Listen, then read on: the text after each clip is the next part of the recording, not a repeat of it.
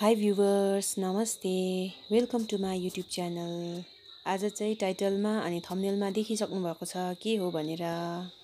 हेर्नुहोस् यो pork meet आज धेरै दिनमा पाएको अनि आज चाहिँ म पर्क मोमो अनि पर्क बारबिक्यू बनाउनेवाला छु।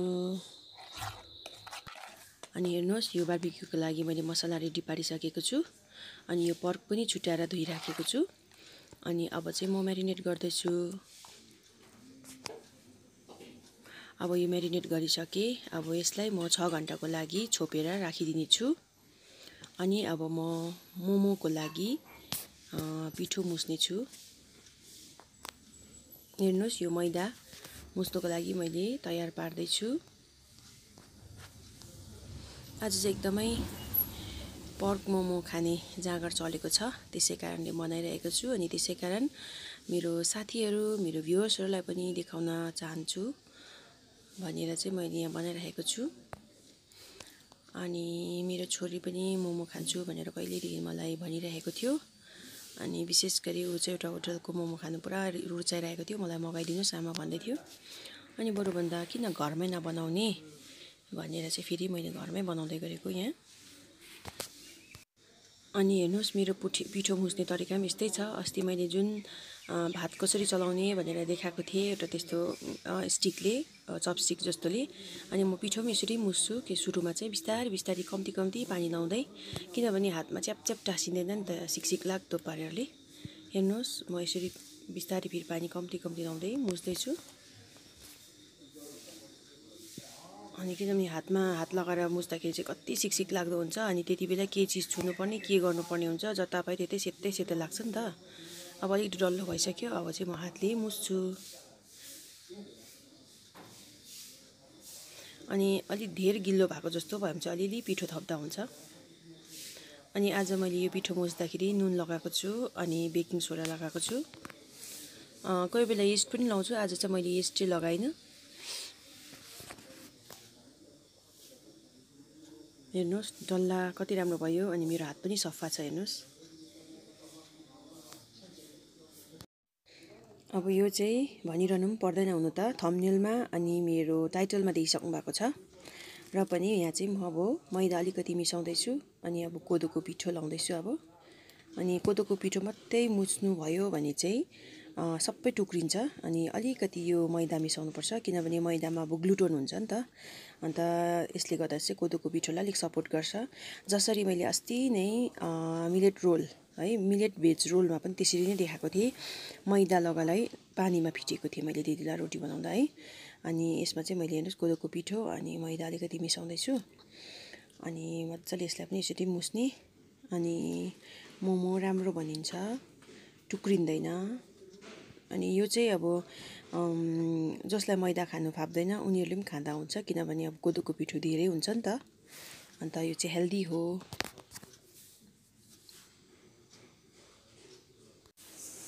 हेर्नुहोस् यसलाई पनि मैले यसरी नै मुस्दैछु, तपाईँले देख्नुहुँदैछ। अब चाहिँ यसरी फेरि मुस्ने अनि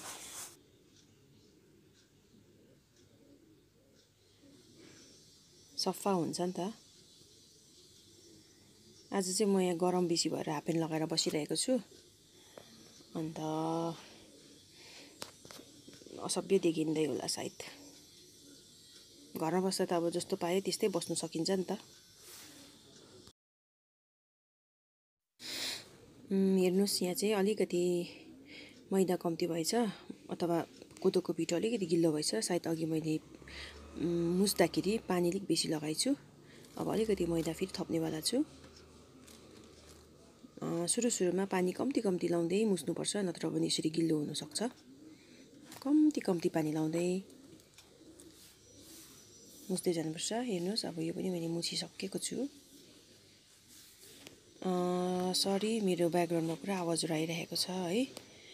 मेरो भ्युअर्सहरूलाई मेरो साथीहरूलाई डिस्टर्ब हुँदै होला। मलाई पनि डिस्टर्ब भएको जस्तो भइरहेको छ ब्याकग्राउन्डमा बेसी उयो भएर। अब हुन त के गर्नु, अब यो साउन्डहरूलाई मैले अफ गर्नु पनि सक्दिनँ। हेर्नुहोस् यो चाहिँ मेरो किमा गर्ने मेसिन हो इलेक्ट्रोनिक। यो चाहिँ मेरो एकजना दिदी चिनाजना छ, अर्कोबाट किनेको, अर्को दोकान छ बजारमा। अनि यसबाट सजिलो प्रकारले किमा हुन्छ। यसमा मासुको किमा, सब्जीको किमा अनि यो घिउ बनाउनको लागि तर्जमा गरेको पनि लगाएर यसमा बनाउँदाखेरि राम्रो घिउ बनिन्छ। तर घिउ बनाउँदाखेरि चाहिँ यो सफा गर्नु एकदमै जटिल पर्छ त। विशेष सफा गर्नु साह्रो पर्छ किनभने घिउ चाहिँ अब पुरा चिप्लो हुन्छ नि त, अन्त हात काट्छ कि भनेर डर हुन्छ नि त। अनि यो चाहिँ यो मैले आज जुन के पो थियो किमा बनाउँदैछु, यो सुँगुरको मासुको छाला चाहिँ अलिअलि चाहिँ काटिँदैन रहेछ। अनि मैले एकैचोटि लाउँदैछु आज प्याज पनि, यसरी ठुल्ठुलो काटेर लाउँदाखेरि प्याज र मासुसँगै किमा भइहाल्छ। म प्रायः के जति बनाउँदाखेरि यसमै बनाउँछु, अलिक धेरै क्वान्टिटीमा छ भने चाहिँ। अनि कम्ती क्वान्टिटीको छ भने चाहिँ म सानो चलाउँछु। सानो चाहिँ अब हातले तान्ने हो कि, अन्त इलेक्ट्रिसिटी छैन भने पनि काम हुन्छ।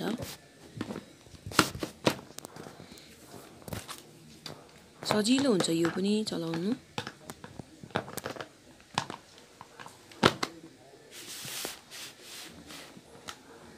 यो चाहिँ छिट्टो हुन्छ नि त, नत्र त मलाई मोमो बनाउनु अल्छी लाग्छ किनभने त्यो किमा बनाउँदाखेरि आँसु आउँदा यो प्याज काट्दा त आँसु झर्छ अनि काट्नु पनि पुरा समय लाग्छ है। त्यसले गर्दा म छिटो मिठो यसमै बनाउँछु।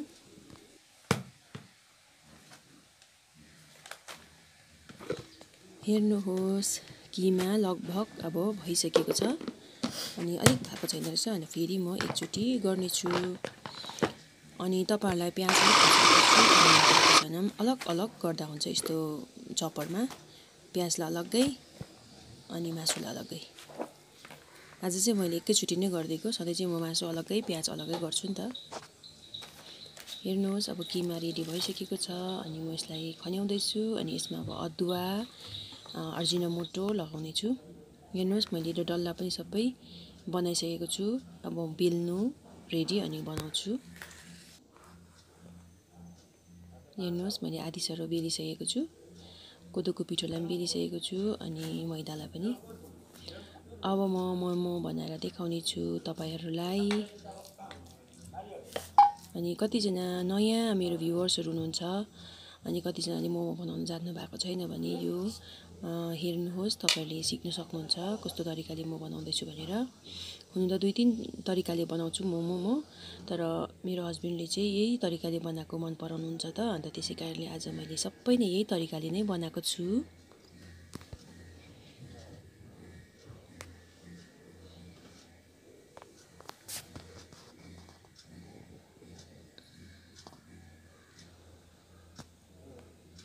हेर्नुहोस् कति सुन्दर देखियो मोमो। सायद यो मोमोलाई संसारमा मन नपराउने कोही बिरलै होला। सबैजनाले नै मोमो मन पराउँछ, नानीहरुदेखि लिएर ठुलोसम्मले। तर यो मोमो बनाउनु जस्तो झिन्झो चाहिँ केही छैन है, समय धेरै लाग्छ अनि बनाउनु चाहिँ साह्रो, खानु चाहिँ मिठो। हेर्नुहोस् अब मैले एक मक्टु चाहिँ बनाइसक्दैछु। मेरो त मक्टु पनि सानो छ, हेर्नुहोस् 10-12 वटा मात्रै अट्छ यो मक्टुमा। किनभने यो म र मेरो हस्बेन्ड भर्खर बिहे भएको बेलामा किनेको मक्टु हो, हामी दुईजनालाई मात्रै सम्झेर। तर यो पनि काम चलिरहेको छ। अब एउटा नयाँ किन्छु भनेर सोचेको छु ठुलो, जब फ्यामिली मेम्बरहरू धेरै हुन्छ त्यति बेला बनाइ खानुको लागि। हेर्नुहोस् मोमो बेल्दाखेरि चाहिँ यसरी बेल्नुपर्छ, बिचमा चाहिँ अलिक बाक्लो राख्नुपर्छ, छेउछेउमा बेल्नुपर्छ यसरी, नत्र भने मोमो फाट्ने डर हुन्छ। विशेष यो कोदोको पिठोको चाहिँ फाट्ने डर हुन्छ, अलिक बाक्लै राख्नुपर्छ।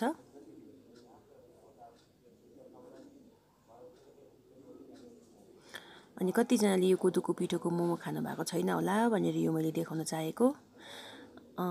यो पालि मैले यो युट्युब च्यानल खोलेको पनि राम्रै भएछ जस्तो लाग्छ। अनि कसैलाई मैले एउटा शिक्षा पनि दिन सकिरहेको छु जस्तो लाग्छ है। अनि मेरो कतिवटा ट्यालेन्ट भनौँ कि मेरो अनुभवहरू बाँड्न सकिरहेको छु है। अनि यो पालिको लकडाउनले गर्दा धेरै कुरो सिक्ने मौका पाएँ। हेर्नुहोस् मैले सबै बनाइसकेको छु, कोदोको पिठोको मोमो अनि मैदाको मोमो। अब चाहिँ म स्टिम गर्दैछु।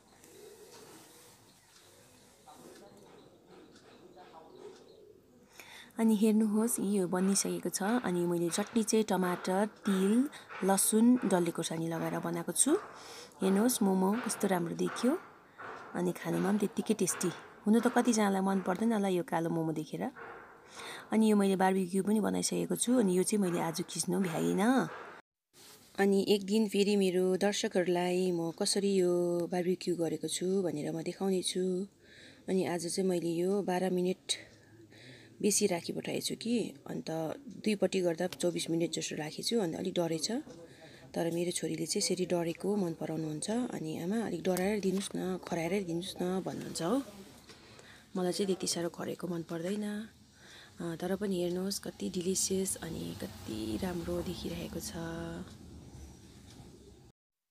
मेरो प्यारो भ्युवर्सहरू, तपाईँहरूलाई आजको यो ब्लग कस्तो लाग्यो? मन पर्यो भने लाइक गर्नुहोस्, सेयर गरिदिनुहोस्, कमेन्ट गरिदिनुहोस्। अनि मेरो युट्युब च्यानल सन्चा लेप्चालाई सब्सक्राइब गर्न नबिर्सिनुहोला। अब दर्शकहरू, तपाईँहरूबाट बिदा लिने बेला भयो। अब नेक्स्ट ब्लगमा फेरि पनि भेट्ने बाचा गर्दछु। आजको लागि बाई, स्टे सेफ।